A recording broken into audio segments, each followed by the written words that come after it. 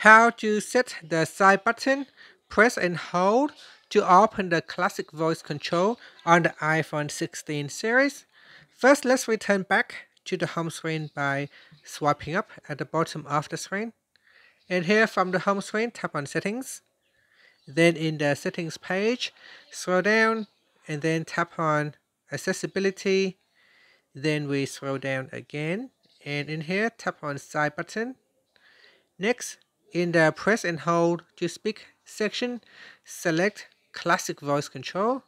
So here for Classic Voice Control will respond when you press and hold on the side button here. So press and hold, and here it will open up Voice Control. Hey, hello there. Call IT Jungles. Calling 2037005. And that's it. Thank you for watching this video. Please like and subscribe to my channel for my videos.